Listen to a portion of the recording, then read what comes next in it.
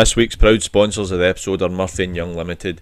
They design, manufacture, supply and erect bespoke timber kit houses and summer houses. You can visit them at murphyandyoungltd.co.uk or contact them at info@murphyandyoungltd.co.uk. If you're looking for any information, if you get any projects they can help you with, then just give them a shout. The lads are top notch. Hope you enjoy the episode. Cheers.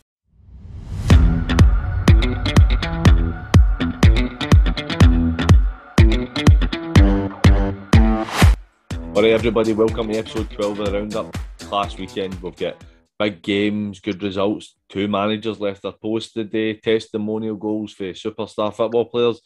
I mean, Cashy that is, mate. You actually seen his goal today? I tell you, mate, no kidding, you actually seen Paul Fry's, you actually seen his goal today? Don't rub it in, mate. I know, I've heard of belters, mate. I'm just devastated. Absolute beauty. I mean, hold on a minute, mate, right? Alright. Who's that? Well, what are you doing? Oh, you still kicking a ball, you mate? Oh, you were a player, by the way, mate. you were a player. You still kicking a ball, mate. You remember that video? No? No. You don't remember that video was going about? It was a wee guy kid on. He was a football manager. You always go out in the pub. Oh, by the way, son, you still kicking a ball, son. You were a player, by the way. That's for you, mate, because you're a good player. I'm talking about how good their goals are. That they pale in comparison to that piece of magnificent skill for myself. I'll honestly, mate, I'll paint a picture for you. Ball gets swung in, I'm at a back post at an impossible angle. Take a beautiful first touch, drop the left shoulder, the whole team go one way, I go the other. See the keeper's just off his line. Clip it beautifully, just weighted perfectly. I mean, it's all about the angles and the weight, and it just hits the inside of the post and goes in. It was gorgeous, but I'll not talk about it anymore. Right, let's move on. It was a great day. You done your sleeping tablet? It was a great day for Big John. It's a great day for myself. The reason I've got the hat on and all, mate, I look like Castaway, mate. See, fucking Tom Hanks, mate. I'm running about deluded, mate. I'm like actually Wayne's ball, mate, calling it Wilson and that. Wilson! I get out of here, mate. I'm going crazy. Isolation's nearly over, mate. Yes, mate. Right, let's move on here. Let's go, mate. Premier League, Blantyre 0, Cumbernauld 3, Bonnet 0, Darvel 5, Glenafton 1, Paulet 1, Kilbirnie 2, Cumnock 0, Robroy 2, Meadow 1, Rossvale 1, Benburn 5, Rutherglen 1, Beath 0, Troon 3, Largs 1, Clydebank 0, Talbot 2. First 2 games, mate, we'll just get straight on it. Glenafton 1, Paulet 1, and Rossvale 1, Benburn 5. Tony McInally and Dyack no longer in a job. Two good clubs looking for managers now. Aye, mate, 2 good clubs, and just shows you with football, mate, innit? It's just the 2 of them have obviously 2 clubs have been going through probably a wee spell where they're maybe not picking up as many results as what they want, but it's sad and it's a shame, mate, because we're in the game ourselves. Not me. You don't want to see anybody either lose their job or move on for their job, but unfortunately that's just the way football is. But Dyax and that, he'll pick up another job. He's always a good manager, and Tony and Branco and all the backroom staff at Cumnock that were at Cumnock are all outstanding, achieved everything at this grade, or a lot in this grade. So they're not going to probably be at the game for long, but they're 2 good clubs that are going to looking for a manager. So it's a great opportunity for somebody, whether they go for a tried and tested name or whether they go a wee bit more outside the box. We'll just need to wait and see. I know, mate. I actually realised I forgot the Friday night game. Hurlford beating Co-winning 2-0, was it? Aye, 2-0, mate. Aye, totally, mate. Hurlford's a team that we've not really spoke much about, and that's no fair on them because Dan Henderson doing a tremendous job. The boys down there are doing brilliant. The Friday night games seem to get the best out of that team. They seem to win their Friday night games. But that team they've beat Clydebank away, they've beat Darvel at home, they've beat Co-winning away, so they're a good side, mate. Boy Whittaker's up there scoring a couple of goals again. Good player. So hats off to Darren Henderson and the boys at Hurlford because they've had a fantastic season so far because by all accounts they've lost a lot of players and during the close season. So for him to get that quality of players in and be where they are now and having a tremendous season. So well done to Hurlford, and about time that they get a good shout out on the show, mate. Aye, mate, they're doing really well. Thing is, they've got a few games in hand on some of the teams above them. They win them, they're right in the mix. They're still going to be too far away, I think, for the Talbot to make a dent, but they're going to be in a position where they could be looking at third or fourth in the league. So they're showing they're a really good side. And one we've no spoken a bit. No, definitely, and they deserve all the credit. Their management deserve all the credit. Their players deserve a tremendous amount of credit. They've got good players there. They're looking like a very good side, and well done to them, mate. Moving on to the biggest game in the division, I'd say yesterday was Clydebank and the Talbot. I went down with my dad and the wee man. The wee man was running about like an absolute lunatic, so I didn't get to watch it particularly closely.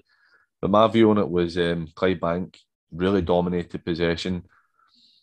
Quite kind of had a lot of the ball in the Talbot's half, but did very little bit. Liam McGonigal did really well at wide, same with Lee Gallagher, and they were getting balls into the box. There just didn't seem to be any end product for them. Big Leishman came out and just cleaned up everything. Yeah, the Talbot got by part, but almost every time they got apart, it looked like scoring. I mean, I'd have said if you were basing on football, Clydebank were a better side, but every time the Talbot went up the park, it just looked so dangerous. That's the thing, mate. Is many times have we seen it, teams can keep a lot of possession in that, but unless you're doing something really meaningful in the game, then it's immaterial in it. But Clydebank have been going great guns and doing really well, and that's a tough game. But it just sounds as if it's typical Talbot. Just get down there, pick up the result, keep a clean sheet. Did see a couple of wee snippets on Twitter. Even their second goal, man. It all comes with Big Leishman taking a catch and then just his throws unbelievable, mate. Off byline, sets it away, and then they've got down the byline. Good cross, header. Looked as if it was behind the line. I don't know if it was. I don't know. We've not get the VAR list level yet. I was at the other end and couldn't tell. But that's what me and my old man were talking about. Like, we were literally right behind Leishman's goal. Everything he came, he took, and his throw is ridiculous, man. It's so accurate, and all just zinging balls out to people. It's the way it, mate. It's the way it, because it's right into the player's path. It's not into his feet. It's into his path. The wingers took it well for Talbot, took it in his stride, and it's a good goal. But listen, Clydebank have had a tremendous couple of weeks, mate. Let's not take it away from them. They'll be disappointed by that. Moff will be disappointed, and everybody there will be, because it's a big game you want to win. Massive crowd there, 1,000 again, 1,003, I think it was. Brilliant for the level. There was more of that yesterday than there was at the Elgin game. Was there? Aye, mate, there was definitely more of that yesterday. It was a great turnout. Shows you, mate. Seen the Bankies have signed up Lee on a new deal. That's a bit of good news for them, because he's a very good player. The good day for the Talbot yesterday. Obviously, Friday night, winning, losing, so that's points for them to drop further back. Pollock drawn with Glenafton. That's 3 out of the last 6 they've drawn. It's just they're still no losing, but they've had that wee dip in form that I suppose you expect everybody to have. The Talbot are a point clear with 2 games in hand, and the way they go, that could be 7 points quite easily. For me, a big result, we've kind of touched on it with Tony leaving. Kilbirnie beating Cumnock 2-0. That was massive for Tam and Sean and Owen to get that win there. Building up a wee bit of momentum, match. That's 2 wins in the bounce. A good away win to Glenafton last week, and then now they've followed that up with a good one at home against Cumnock. So they're dragging themselves right back in the mix, and with Tommy and Dinky are doing down there, they're getting the feel good factor. It looks like they're getting the fans are on side, and obviously the committee and that will all be on side, and the players are on side. So that'll make them a hard team to go and beat them now. I think it's a cup game they've got next week. They're probably not wanting a cup game. They're wanting an league game. Probably they're building up a wee bit of steam. So they're not wanting a cup game. Kind of switches off for the league as well. So they've gave themselves an opportunity. Big thing for me in that league this week. There's been a lot of the teams down there have done well. And you've had the likes of Cumbernauld. That's the only downside for Kilbirnie, is Cumbernauld have won, Kirky Rob Roy and that have won and all, because they're good results for them and all. I was just about to touch on that. The Rob Roy game, that was a cracking result, beating the Meda 2-1. The Meda are obviously Brilliant, mate. a good side. And obviously we lost Ben Daly to Rob Roy. He started the game. I seen a wee chance he's had. He's got to score that. It's probably came a bit too early in the game if you want to defend him on that. He did, but he's went there. They've picked up a great result. That's what happens, but Nashville boy goes somewhere, mate. They just That's what I was talking but great result for Cumbernauld, because we've been talking highly about the Meda and how well they've been doing. So brilliant for Kirky Rob Roy. It's a good win, and it just gives them a wee jag, because they've had a wee disappointing. They had a big disappointing result last week, man, 5-0. Do you know what I mean? So to bounce back and beat the Meda shows a bit of character, especially with him having such a young team down there. It shows a bit of character. Last thing, I was talking to Max the other day, and he was saying it was a good result and the team played well. And that's what he was touching on. He says, like, it's a lot of young players in the team, so it's one of the ones. See if they can keep them all and help them progress, and see in the next 2 or 3 years they could end up with a good side. Good result for Glencairn beating Beath. I didn't get a chance to talk to Butch too much today, but I think he was a bit disappointed. Darvel 6 out of 6, continuing this great run, beating Bonnet 5-0. They look like they're really finding a bit of form again. That's a good result because Bonington picked up a good result against Blantyre last week, so their confidence would have been up. But for Darvel to get down and win 5-0, it shows you the quality that they've got now. Moving on to Conference A, Bellshill 0, Arthurlie 6, Craigmart 6, Saltcoats 1, Borough 2, Lesmahago 2, Lugar 1, Maryhill 2, Shotts 1, Girvan 0, Whitlets 2, and Muirkirk 1. Arthurlie, again, just absolutely ruthless, 6-0. I know Bellshill, we spoke about it last week. It's a bit of a transition period for them, or a big transition period for them. Arthurlie continuing to win. Shotts getting a 1-0 win against Girvan. That's that and all. On that, Danny Burns, 100 goals, mate, for Shotts. Is that right? Well done, Danny.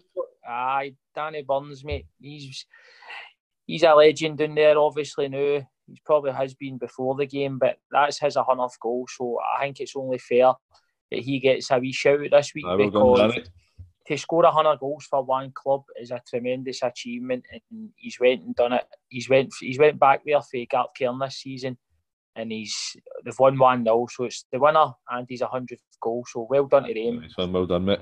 They're sitting top of the league now, 2 points clear of Arthurlie, but Arthurlie have got 3 games in hand. It's getting to that way the now, after Arthurlie beating Shotts twice. It's hard to see them no going to go and win that. What was the one I was looking at? Whitlets 2-1. Whitlets are actually having a right good spell now. It's the 5th win in the bounds. Muirkirk really having a poor spell. They've only won 1 at the last 6. And it's kind of looking like they could be relegation candidates, like I predicted. But I don't think that'll happen, to be fair. But there's too much quality down there, mate. They've got good players, as I've said before, mate. It's just they're just maybe going through a wee bad spell, which I only know too well how that can happen. We'll get to that. Maryhill beating Lugar 2-1, even though it's a defeat for Lugar, shows the improvement they've had. Because Maryhill are a decent side, and that was another close game where they just seem to be really turning the table, turning the corner now. I was obviously, because I was in isolation, as probably the whole world knows now. But I was obviously just constant on Twitter for the full time through. That actually seemed on Twitter for the Twitter feeds on Maryhill that it was a good game. It's like penalties and chances and penalties not being gained in that. So I would say that Lugar are a different side now. They're not easy to go and get points again. So Maryhill, for being 1 down, they've done well there to go and win the game and then leaving there with the 3 points. So that's a good result. That's 4 out of the last 5 Maryhill have won as well. Aye, they're doing well, mate. It's a good run. Doing very well. Craigmark beating Saltcoats 6-1 after Saltcoats had that horrendous week last week. Speaking to Big Gunny, the coach at Saltcoats, the other day there, as you know, he was telling us that they've actually had to be playing an outfield player in goals, which is something that we'll get to yourselves in a minute as well. I think it's a hard season for them. But him and Andy are working really hard to get players in, and it's just one of the ones they're just going to need to persist with. It's difficult, isn't it? Because you're trying to sell the club to players, and the problem is what they've got, because only experience, you can experience it at every level. Boys just go on the internet or just go and look at what a team's results are, go and look at their Twitter and all that. So boys are fully aware of a situation. So that's a difficult thing they've got to know. Do you know what I mean? It's like, so I hope and I hope, and you know, I'm gunning for them. Do you know what I mean? I want them to do well. So fingers crossed that they can pick up. Aye. Moving on to Conference B. Ardere 2, St Carrots 4, Cambuslang 4, Newmains 0, Tulloch 0, Thornywood 5, Dorine 0, Glasgow United 1, Greenock 3, Ashfield 1, Renfrew 6, Support 2, Gartcairn 6, Royal Albert 1.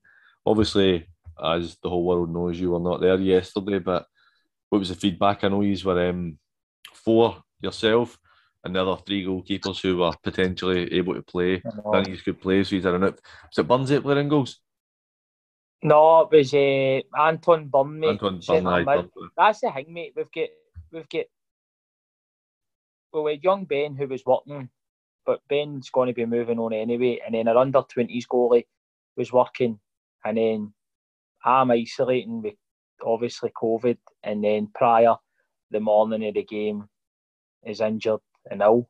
So 4 options we should have had, and none of them could play. I'm disappointed myself, you know what I mean? But I wanted to just go and play, but that would have been irresponsible. So for one time only, I've actually been a responsible man.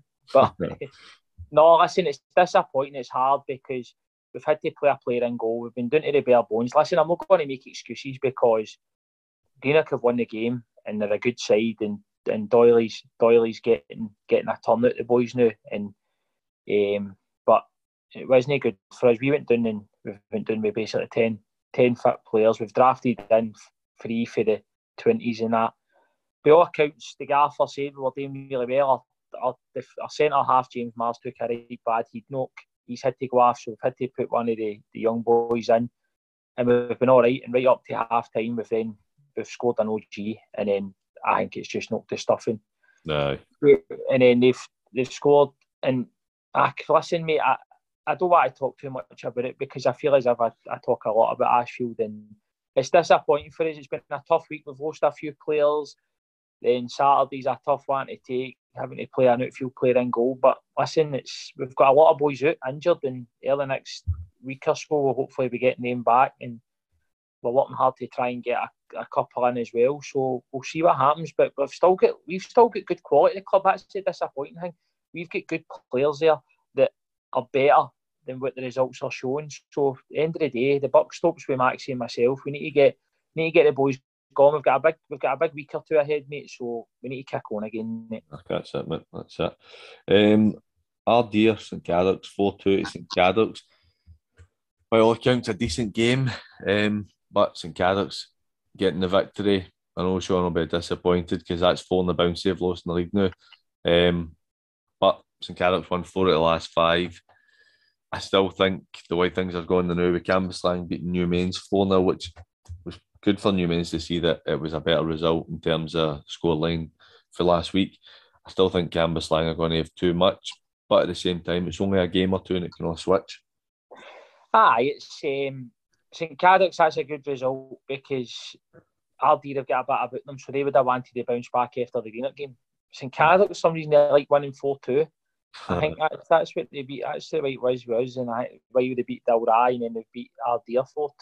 It's strange in that respect, but Ardere looks as if they've got themselves back in with a chance to 3-2, and then St Carrots, I think, have then scored towards the end to make it 4-2. But great result for Southie and St Carrots. They're putting pressure as much as possible on Cambuslang. You still can't discount Gartcairn either. With the Cambuslang game, they've kept an clean sheet. I think that boy's on course, or he's matched the record now for consecutive clean sheets. The boy Wilson in goal. I think he's something like 6 or 7 games. So they're a solid unit.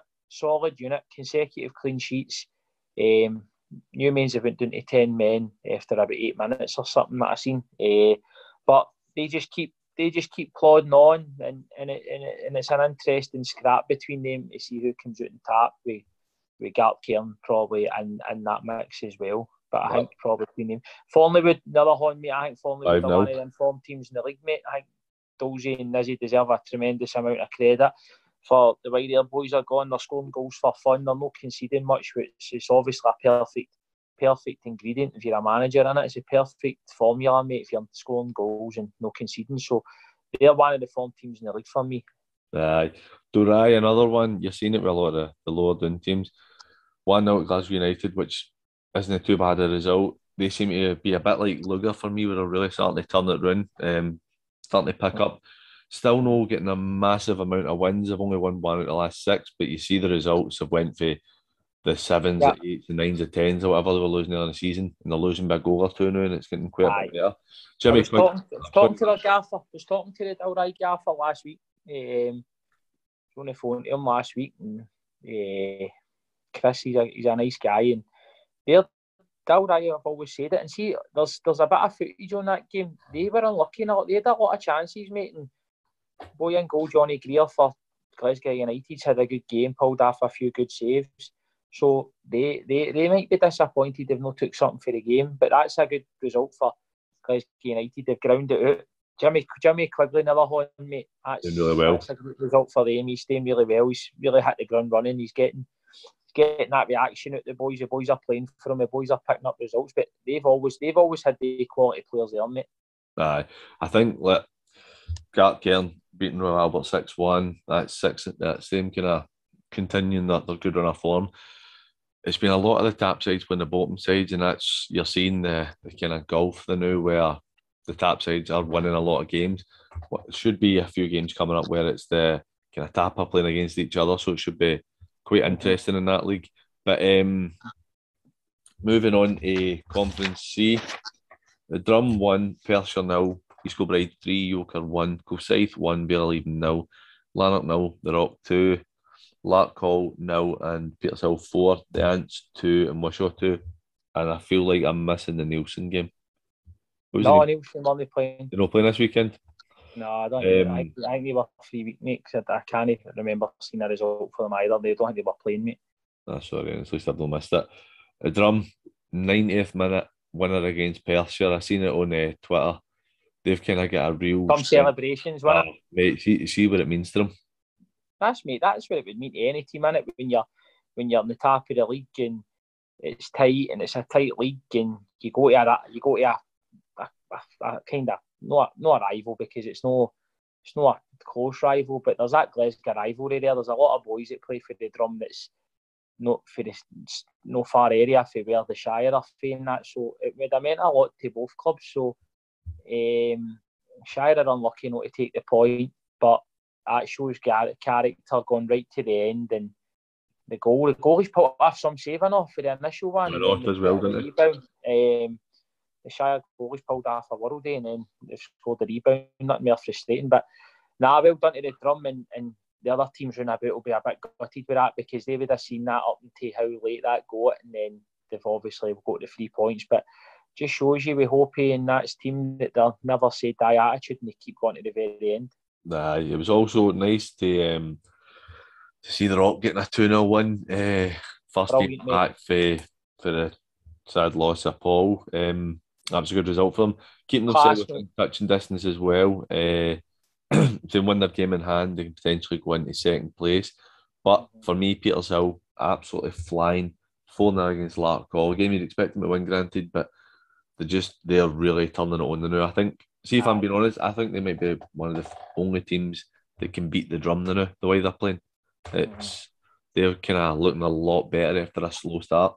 Aye. See, firstly on the Rock, mate, I'll go touch back on that because everybody at the club there deserves a tremendous amount of credit because everything that everybody's went through, the emotion, the sadness, how raw that's been, what's happened to Paul, for their players to go down and win the game is outstanding because it's quite easy for your mindset to kind of not be there and on the game, you're not quite at it because quite rightly so, your mind's elsewhere and you're thinking about other things. But fair play to him and see Paul. That's the best. That's the best thing that Paul would have wanted, because they boys have went and they've done the business and they've done it for him. So can't give enough credit to everybody connected with St Roch's Football Club on the result on Saturday, mate. So that's amazing, mate. Amazing. That's a result that I was delighted to see. On Petershill, flying, mate. Absolute flying, mate. Lockie's boys are doing the business, and as you say, mate, you're not expecting them to drop any points to do. You just, and that makes it very, very interesting. They've put in, it's quite, at this level, it's a tremendous run. They're doing very well. 13 wins on the bounce, mate. It's mental. At any level, mate. It's unbelievable, mate. It's scary. Ants 2-2. We Wishaw, good result for the Ants. Wishaw, Sparrow probably a wee bit disappointed. Their season. That's the thing, PG. You're saying that the Ants will be chuffed with that, mate, but they're probably disappointed at the end because they've been 2-0 up. They're 2-0 up, and then they've drew the game 2 each. So both managers will be disappointed, probably, because Danny will be disappointed that his boys are 2 up and they can't hold on to it and stay strong and see the game through. Whereas Spud will be disappointed, probably, that I'd imagine, this is me only thing, once they go to 2 each, they've probably been on the ascendancy to try and go and win the game. So he would have been hoping that his boys could have went and maybe got the third and won the game, but at the same time, he'll be delighted with a point after being 2-0 down. So maybe the both of the managers will be a wee bit tad disappointed, but peachy in it. Yeah. Division 4, Campbelltown 2, BSC 2, Fanart 3, Hamnero 1, Harthill 2, Mighty St Pedro's 3, Coolside 0, Glenvale 1. Fanart beating Hamnero. Hamnero seem to have taken a wee dip, losing the last 3. But it was a good result for Fanart, which puts them back top of the league. The one that surprised me a bit, Coolside losing to Glenvale, not even getting a goal, which I don't know if there's been any games this season they've not scored. But that's 2 good wins for John and the Glenvale boys in a row, beating Fanart and Coolside back to back. See the thing with Division 4. Division 4, all the teams let's see the teams that were lower down, they're all getting better. Aye. And this is what I always harped on to see when managers had a chance to work with their players and 2 sessions a week and try to get bodies back and trying to maybe even add a few bodies for some clubs. The teams were always going to get better. That division's actually getting very competitive. Do you know that? Let's see it. There's no.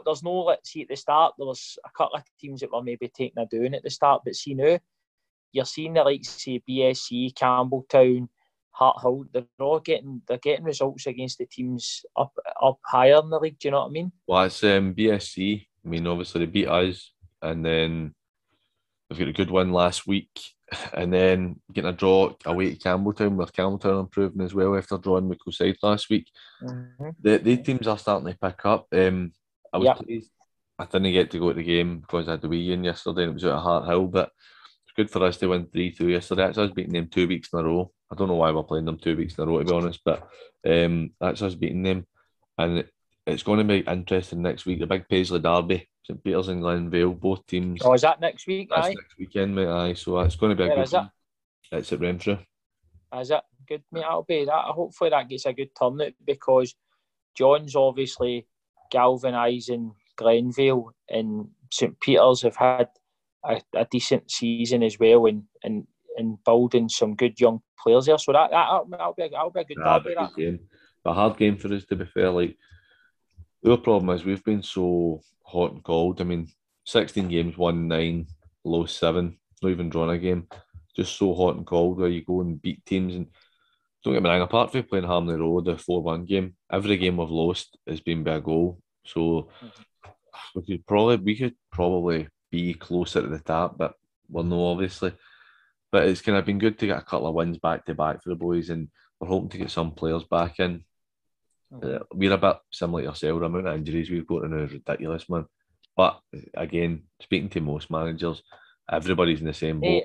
I've seen it, mate, all week. I've seen Straney talking about it after Friday night's game. I've seen the worst it is you don't want to Make sound as excuses. if you're a broken.